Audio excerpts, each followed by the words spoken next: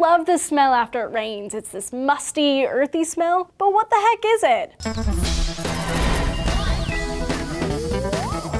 Petrichor is the smell of dust after rain. It's a combination of plant oils, bacteria, and ozone. But this doesn't tell the whole story. Petrichor smells, well, dusty. So how does the smell get from the ground to our noses? A recent study from researchers at MIT suggests an aerosol effect is a main cause of the smell of dust after a light rain. We all know the smell. On a summer day when the air has been stale and hot for days, and suddenly a summer shower provides some relief, when we venture out to greet the world anew, we're met with one of the most unique smells on the planet. It's a smell as old as time itself, but it went without a name for a surprisingly long time. Petrichor was coined by two scientists, Isabel Joy Bayer and R.G. Thomas of Australia's Commonwealth Scientific and Industrial Research Organization in 1964. The word uses Greek terms, petra meaning stone and ichor meaning the special substance that flows in the veins of gods. But the mechanism behind petrichor was a bit of a mystery until MIT scientists captured slow-motion images of falling water drops. The videos revealed that the raindrops trap air in bubbles. When they hit the ground, the bubbles capture small molecules from the soil. These molecules bubble up to the surface and release aerosols,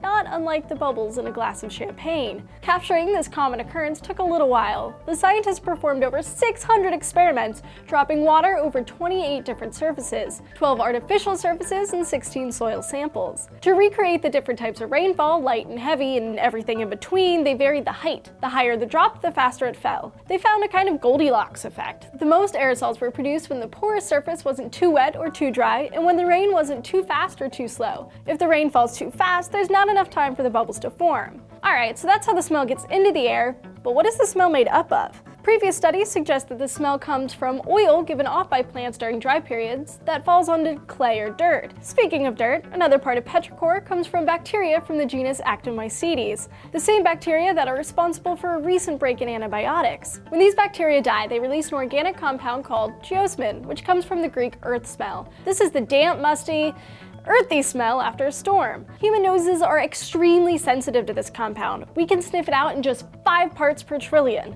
It's a harmless chemical. While we love it outside, it can reduce the quality of drinking water and wine. The smell of storms comes from ozone, a word which also has its roots in Greek for smell. While ground level ozone is an icky, harmful smog, atmospheric ozone helps block some of the sun's most damaging rays. Storm-related ozone is created when an electrical charge splits atmospheric nitrogen and oxygen molecules into separate atoms. A few chemical reactions later, and the oxygen reorganizes itself. Most atmospheric oxygen is made up of 2 atoms, the typical O2, yet during the storm, the reorganized oxygen forms O3. This O3 is pushed down from the atmosphere by downdrafts, allowing us to sniff this very stormy scent. Scientists still haven't found out a way to bottle petrichor, unfortunately. They've tried. I mean, how many candles and laundry detergents have names like Spring Rain, and they smell nothing like it? Most of these artificial scents haven't come close because petrichor is so complex, and some compounds exist only in small traces that can't even be detected by some machines. So do you love the smell of rain? Is it your favorite smell on the planet like it is mine? Let us know in the comments below. And don't forget to keep coming back to DNews for more science every day.